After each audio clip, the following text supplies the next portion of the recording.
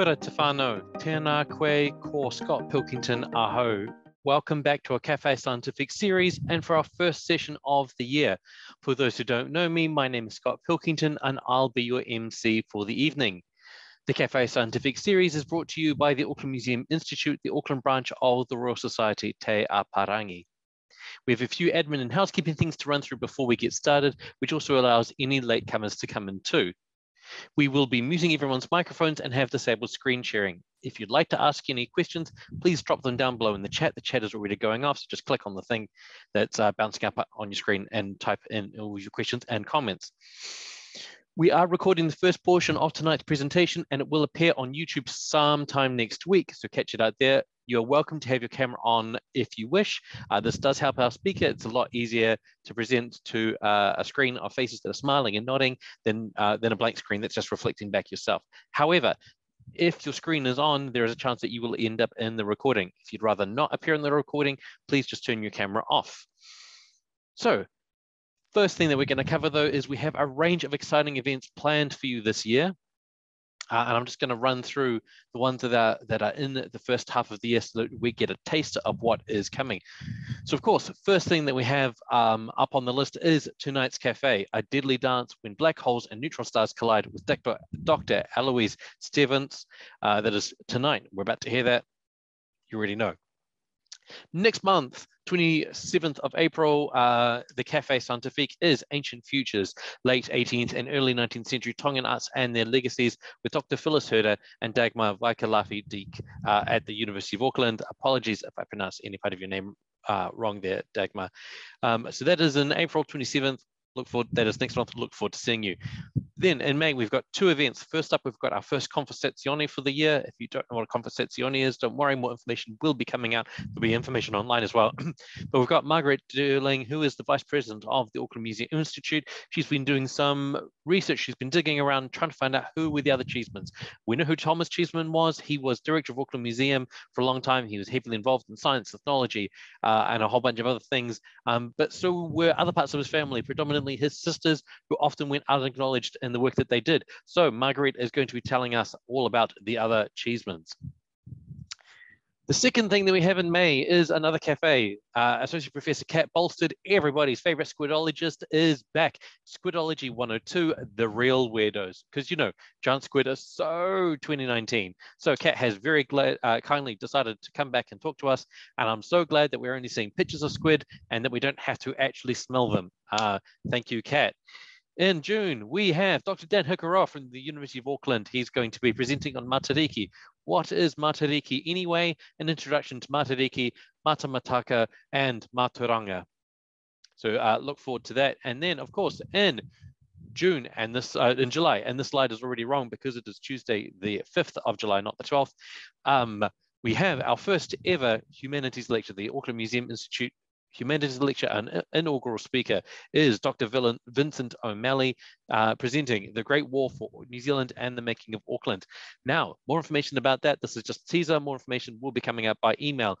If you won't get the email about this event, however, unless you are an Auckland Museum Institute member. We'll cover more of that in just a moment, but you do need to be a member. Also in July, rounding off the first half of the year, we have Dr. Annette Semadini Davies, who's from NIWA and going to be talking about catchment modelling for water quality and what they can and can't tell us. So look forward to that, 27th of July. Hopefully by then we'll be back in the pub at Horse and Trap so that we can talk about that in person. Of course, a reminder, the Cafe Scientifique is brought to you by the Auckland Museum Institute, the Auckland branch of the Royal Society Te Aparangi.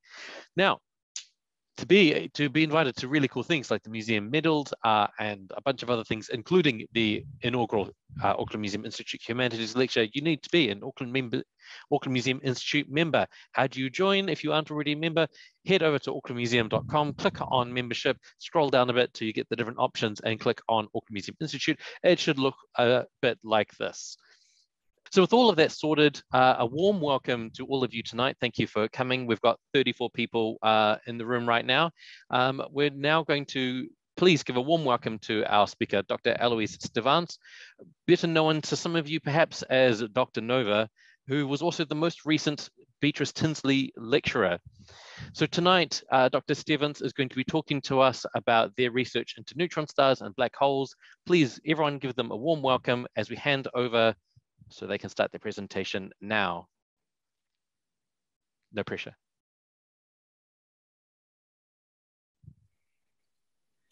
It should be working. Can I get a nod? Yes. Excellent. Thank you so much for inviting me and to let me be the first speakers of the Café Scientifique this year. It's good timing because I'm leaving the country very soon, so I wouldn't have been able to do the other ones.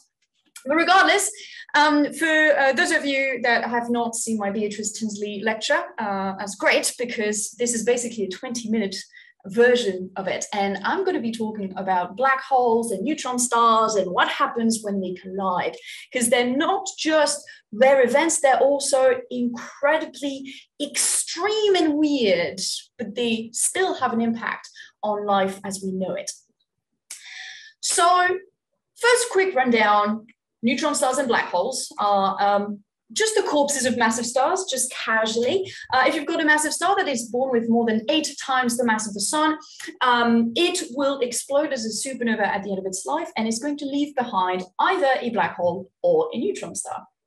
Now, black holes typically are more than 5 times the mass of the sun.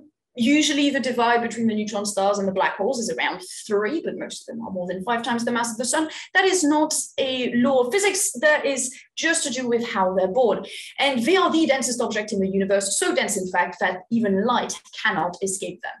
Now, our neutron stars are a little bit less dense, so they can shine. Light can just about come out of these objects, but they are still very dense. They can pack between 1 and 3 times the mass of the sun into an object the size of a city, which is a little difficult to picture because it is very extreme. So a good analogy is if one of your red blood cells, just one of these red blood cells, was made of neutron star material, it would weigh about as much as Donald Trump.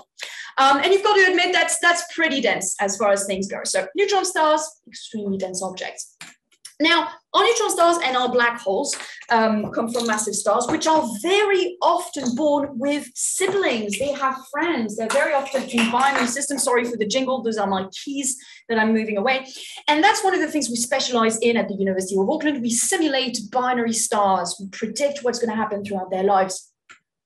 Now, because binary star systems, the massive ones, tend to have massive siblings as well, they can give us binary neutron stars, binary black holes, and that's great. The problem is, in order to get those neutron stars and those black holes, you need to go through the supernova explosion. And supernova explosions are no trifling matters. They can release as much energy in one event as the sun will release in its entire 10 billion year lifetime. They eject the outer parts of the star at speeds of 10,000 kilometers per second.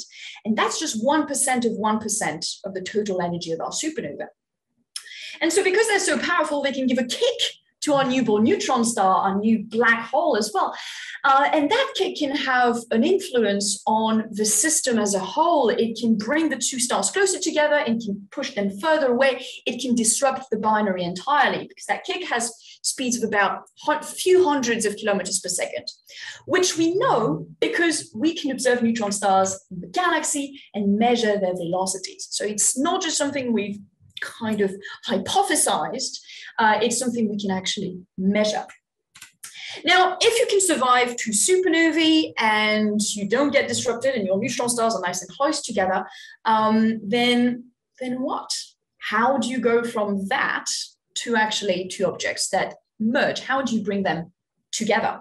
Well, it's to do with how heavy they are and how they warp the fabric of space-time around them. Now, anything that has a mass in the universe warps the fabric of space-time to an extent, but things as dense as neutron stars and black holes warp the fabric of space-time dramatically. They cause this little funnel. It's a funnel in 2 dimensions. Obviously, space-time is a 4-dimensional object, a lot harder to draw, you might admit. So we're going to keep to 2 dimensions. And we think of that funnel as, you know, this little hole that things can fall into. And if it's just an object on its own, the entrance of that funnel, of that hole, is round and nice and symmetrical. But if you have 2 objects that are really close together, then their funnels sort of merge together and you get this weird peanut shape. And as they orbit around each other, this peanut shape is going to stir the fabric of space-time. And there's a very good visualization for it on YouTube. This guy strapped 2 wheels to a drill and is then making them spin over a piece of literal fabric. And we're going to actually see that motion in slow motion. And you can see these waves being created and then rippling out. And it's the same thing that happens with what we call gravitational waves. It creates these waves that then ripple out through the fabric of space-time.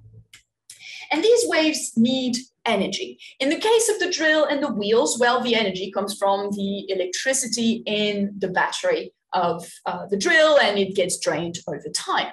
In the case of our binary black holes, the energy comes from the orbital energy.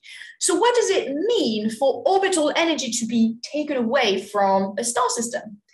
Well, it means that as they orbit around each other, our stars are going to come closer and closer and closer together until they merge. That's what causes that merger. But those gravitational waves are also going to ripple out, as I said, and they're going to encounter the Earth at some point, which means that they're going to wibbly wobble space-time at the location of the Earth. Now, it's a slightly more subtle effect, but it is something that we can now measure. Now, measuring gravitational waves is not a simple endeavor. It's taken absolute decades for people to figure it out. It takes a lot of technology, a lot of brain power. So we're going to break it down to its most essential components so that it fits into my talk. You're going to need 2 things. You're going to need lasers and special mirrors. Your mirrors are special because they are completely free to move, yet they are completely isolated from every motion on Earth. So if there's a lorry driving by 2 kilometers away or some seismic motion from the Earth, these mirrors completely isolated and don't move. That's because you want these mirrors to wobble only when the fabric of space-time wobbles with them, right? But how are we going to see if the mirrors have moved? That's where the laser comes in. So the laser is shot out, split it in 2 beams that go towards our mirrors that are the same distance apart, and then the laser bounces back, the beam reunites, goes to the detector. And what's very special with lasers is that it's only one color, only one wavelength of light. So the peaks and the troughs in the light are always in the same place as you expect them to be, unless your mirror has moved unexpectedly. In that case, the peaks and the troughs wobble as well, and that causes what we call interferences in the light when the 2 beams join together, because the peaks and the troughs are not where they're supposed to be anymore. And that's where the detector is actually going to measure those interferences.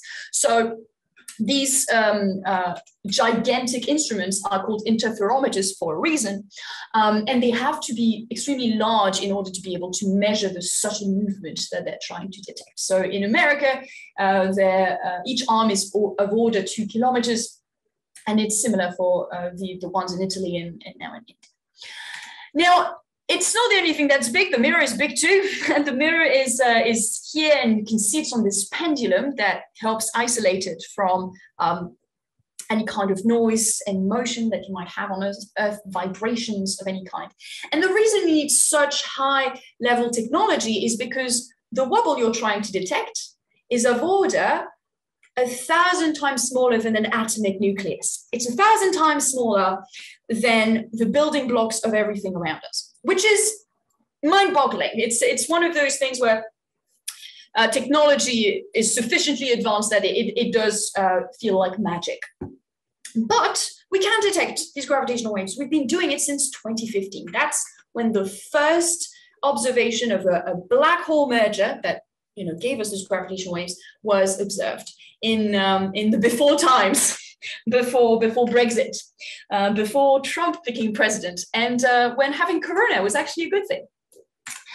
I was a wee PhD student when that happened, so when I say we detected, I mean that in the raw sense of the term, very much so. But that object is called GW150914. We do love our phone numbers in astronomy, but it's just a date. That's all it means. It's just a date, 2015, September 14th.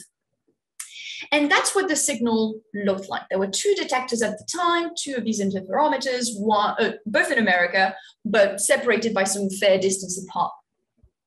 And that's the wave that they saw. And you can notice that the strength of that wave increases over time. That's a time axis over here. And yes, those are fractions of seconds. And the peaks and the troughs come closer together over time as well. That's the frequency increasing. That's what this plot shows. It shows you the frequency going up and that chirp going whoop, just kind of like when you play with sound things, I guess. There's a lot of analogies to sound in gravitational wave physics, trying to make it relatable to people. But yeah, that's what the gravitational wave looks like. And the reason that the strength increases and the frequency increases is because those black holes are coming closer and closer together. So they're spinning faster and faster around each other and making larger gravitational waves. Now, what's really cool is that the observations and the theory match really nicely. And when your theory and your observations match really nicely, it means you can interpret your observations and get physical properties out. It means they can tell you what the masses of these black holes were, the black holes that came together and the black hole that they formed. So in this particular event, you had a 35 solar mass black hole merged with a 30 solar mass black hole to make a 62 solar mass absolute beast of a black hole. Now, for those of you that are still paying attention, you might notice that if you add 35 and 30, it does not make 62. We are missing 3 solar masses. Where have they gone? Well, these 3 solar masses worth of matter have been turned into energy as they merged to create the last drags of gravitational waves that came out of this event. It's a tremendous amount of energy. And when this event happened, it was the most brightest in the sense of energy event in the entire universe. Now, since 2015, we've observed nearly 100 black holes by now. So this is the stellar graveyard. LIGO, Virgo, those detectors update this plot regularly. And it's a nice plot. It's really pretty, and it's only got one axis, which makes it quite easy to read. So you've got solar masses on the y-axis, 1 solar mass here, 200 solar masses here. Notice that it's not a linear scale. It's a little messed up so that it looks nice. And then the x-axis is nothing. They just put the shapes in an order that makes it look kind of symmetrical. What's cool here is the blue shapes are the black holes that have been observed through gravitational waves since 2015. And the red ones was the black holes that we knew about pre-2015. So since this technology has started working, we've completely revolutionized how we study black holes and what we know about their masses. That is the primary way that we can learn about them. Because it's very difficult to see a black hole through a normal telescope since it does not give up any light.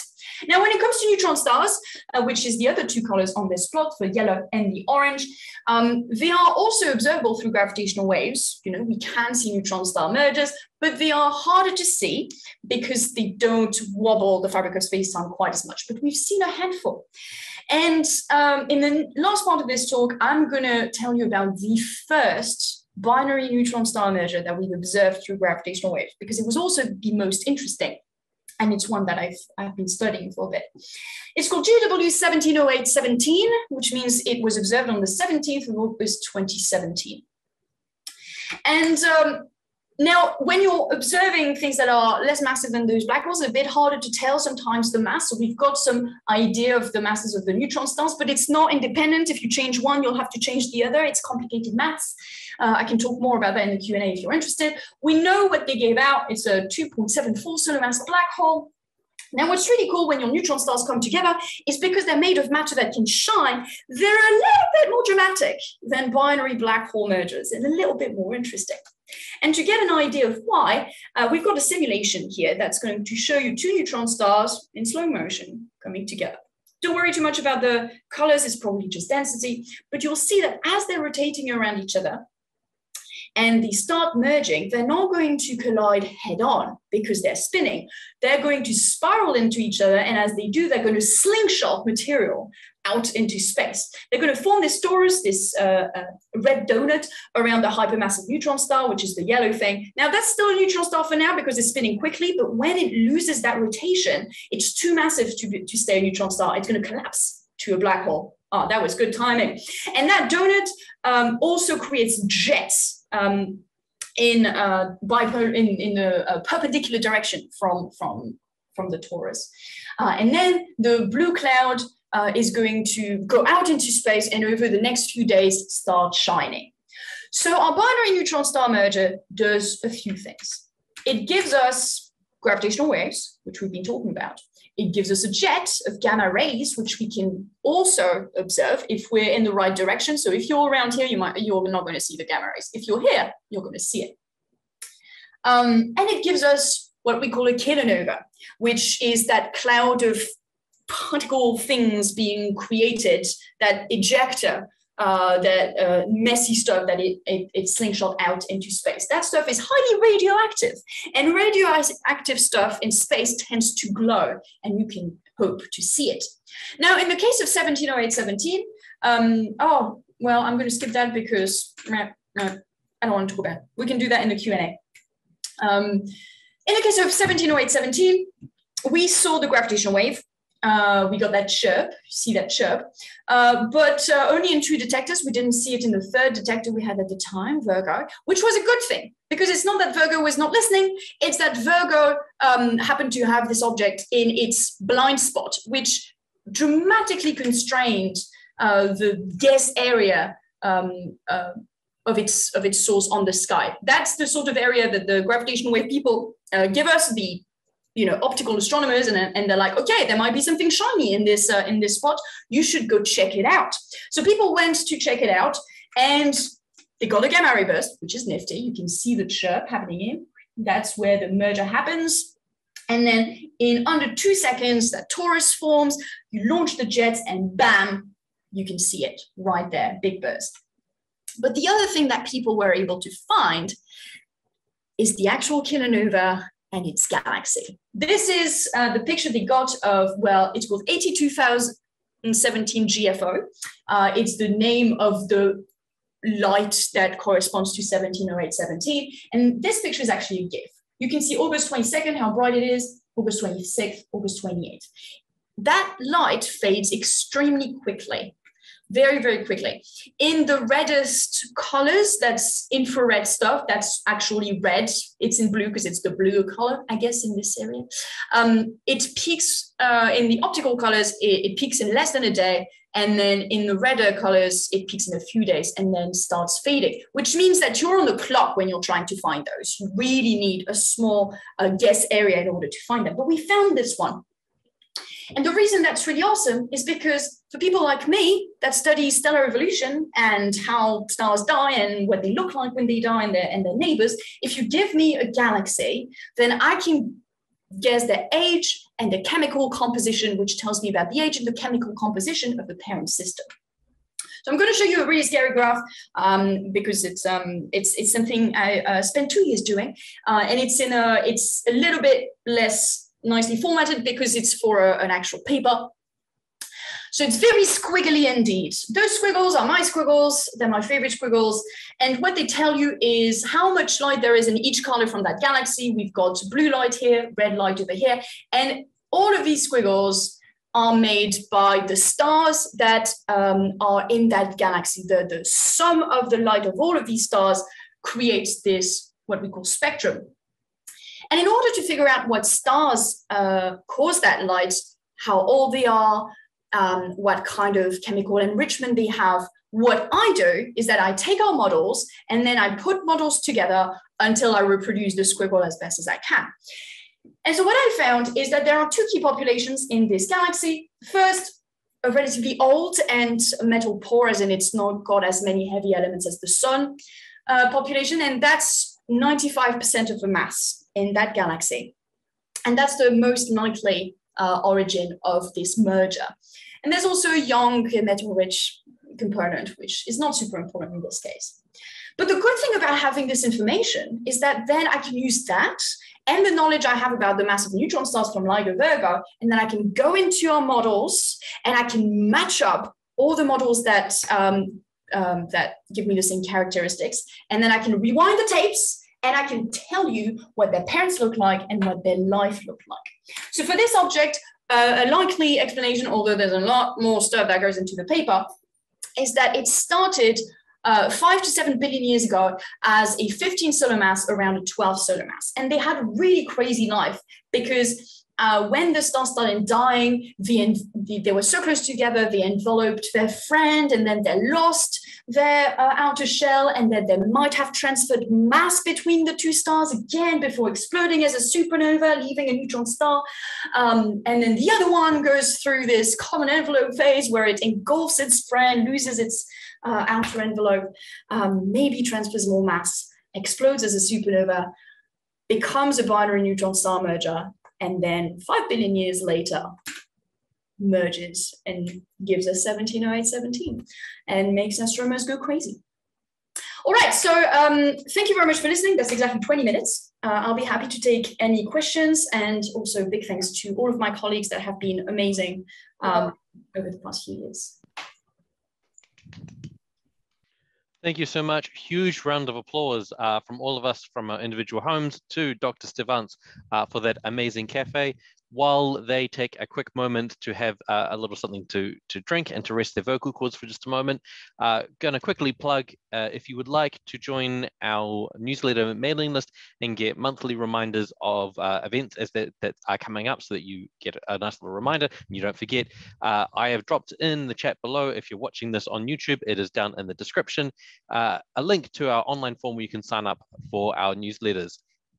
If you are watching on YouTube, the end of the video will be in just a second. Thank you so much for tuning in and checking out our cafe this month. And if you are in the Zoom call, we will proceed with Q&A in just a minute. Thank you very much, and back over to Dr. Stevance.